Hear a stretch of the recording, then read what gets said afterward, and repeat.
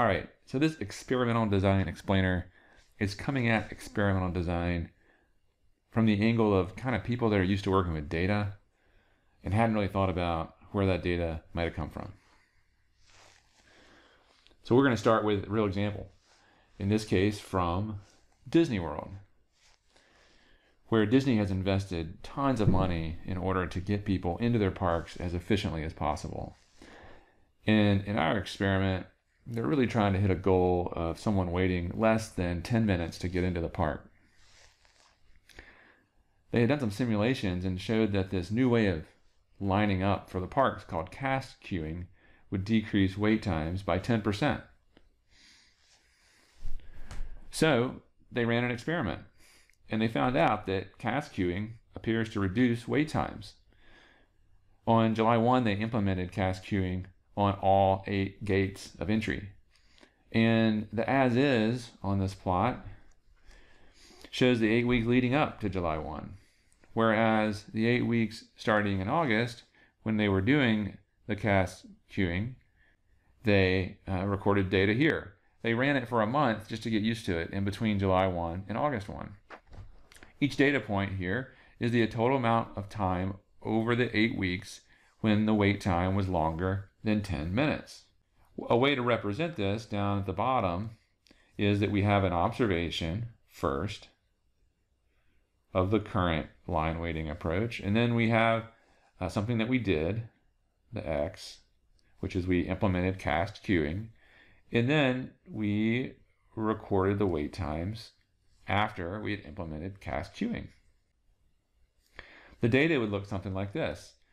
At each one of the 8 gates, they would have one column with the total wait time for those initial 8 weeks when they used the normal line queuing up policies. And then they would have another column of data showing when they had cast queuing in place, what the total wait time was that people were having to wait more than 10 minutes. What kind of test would you run in this case? We have 8 experimental units, our 8 gates, and we're measuring them twice. If you said paired t-test, you're right on. And in this case in particular, our dependent variable, of course, is the total wait time. And then our independent variable are represented by our 2 columns here. The as is, pre, the change, and then the post, which is when we had the cast queuing in place. Sounds great. We've reduced wait times. Congratulations. But wait, could something else be causing these reduced wait times other than cast queuing? I encourage you to pause the video for a second and think of a few other things that might cause this big drop in total wait times that may not be cast queuing. All right, well, now you've had a chance to think about some things on your own. Here's some things that I was thinking about. What if potentially there is some really bad PR for Disney that happened in August or just before August? So wait times could have gone down because there were fewer people there. Or maybe this is just a normal seasonal pattern.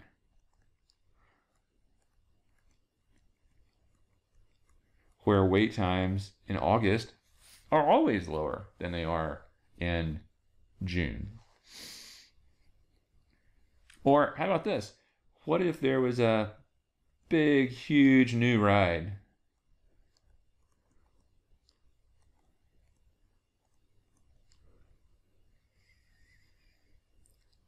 that opened up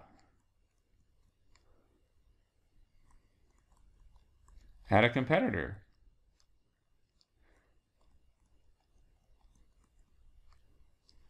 Around July 1st or in that middle of the summer time frame.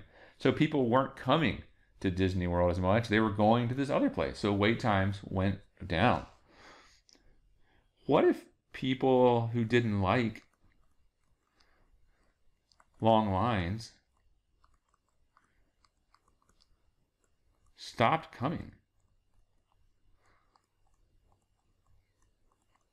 to Disney World.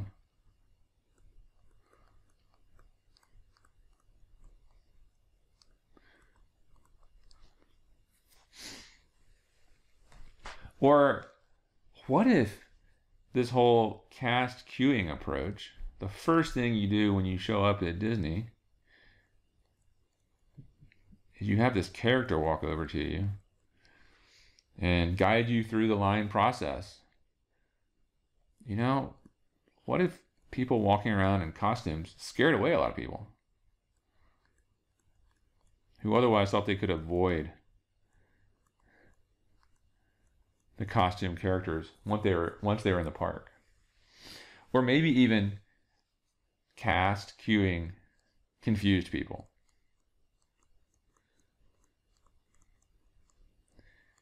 So they kind of like did their waiting somewhere else. And this actually was taking more time to get in the park. It just wasn't in between the places where they were starting the timer and not. This is just a partial list of other things that could have been going on that could be causing this drop in total wait time. I bet you probably thought of some others. Well, guess what? We actually were doing another experiment at Disney at the same time, and this has to do with their famous meal plans. Now at Disney, the more people they can get on their Disney dining plan, they get more revenue. And a lot of people, though, aren't signing up for it because they're worried they're not going to use all their meals and have some left over at the end. So they're rolling out a new feature to reduce this fear called meal exchange. There are different ways where you can use up your money if you have some extra meals left at the end. And here's what they found. It looks like for the number of dining plan days sold per person visit day, with the old plan to the new plan, there was a big increase. Amazing. Well, let's hear a little bit more about the study. What they did is they said, well, let's test this on some of our best folks. Let's go to Disney Rewards members. And when they call up and they're talking about their vacation they're going to have here, or they're clicking online to talk about the vacation they're going to have at Disney World, we're going to give some people the new plan, and some people we're going to give just the old plan that didn't have meal exchange. And just how about, just to treat them extra nice, how about we give our higher value Disney Rewards members this new meal exchange plan? And then we measured both of these for the same time period in June and July. The way we could represent this using our notation is we did something, which is that we created a new plan, and we only applied it to some people. So we have two groups here. Each one of our rows in this notation is a different group of people. This group in red on the top, right here, these are the people that we offered the new plan to. And the group down here in blue, these are the folks that we did not offer the new plan to. And these are separate groups, so they're represented on different rows. And in this case, we're only looking at what they did after we made this change. And so everything in this notation is to the right of the X, showing that we made this change. Well, here's what this data could look like. Each row is a person, and we have a column right here that says, did we offer them the new plan or not? And then another column that says, here's how many dining plan days we sold. What kind of statistical test would we run here? We have some people that got the new plan and some didn't. And those were different people. They were independent groups. And there are only two levels for them. So we'd run an independent samples t-test, where the independent variable is, did you get the new plan or not? And our dependent variable is just how many dining plan days were sold to you. So just like for the cast queuing example, I want you to think, are there other possible causes of this increased enrollment rate that we see in our data other than this new meal exchange?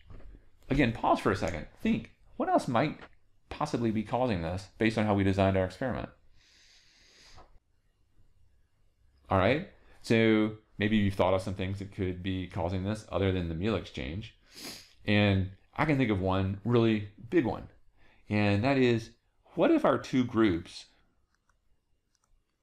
that we're comparing, what if they started out being different?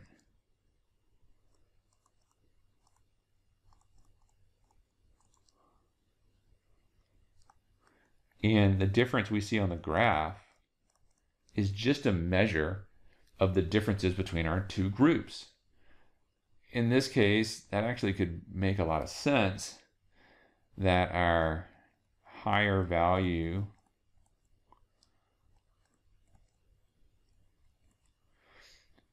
Disney Rewards members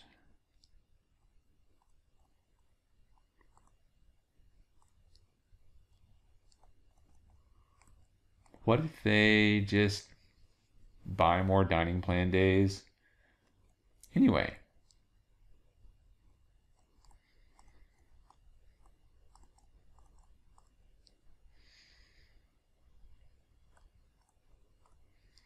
It's actually pretty likely.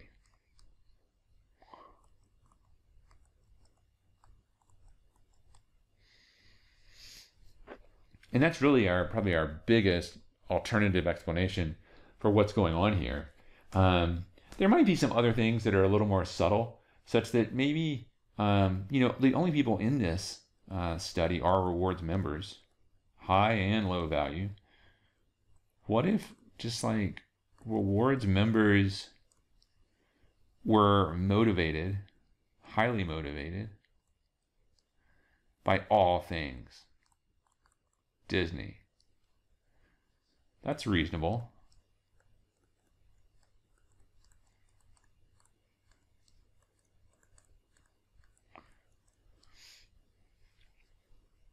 So, and oh, you know what? Because they have meal exchange, there's something else that the new plan allowed. It allowed you to buy more days.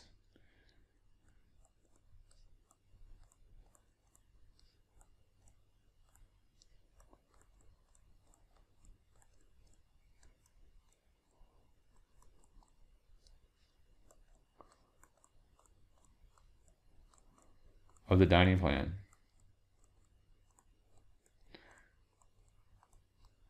So because we have this, what we're really seeing here might be not the meal exchange part of the new plan, but they're allowed to purchase more days per your length of stay at Disney World.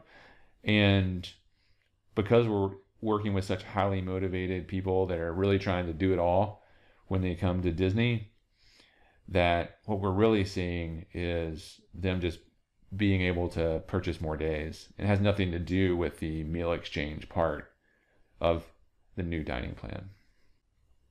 So we just looked at two experiments, one about reducing wait times, one about increasing enrollment rates in the dining plan. And each of them are pretty weak experiments. You were able to identify alternative hypotheses that could have been causing these changes pretty quickly. So what's causing these experiments to be so weak? We've got a special guest coming to our next video to help us figure that out. Who else? The Pillsbury Doughboy.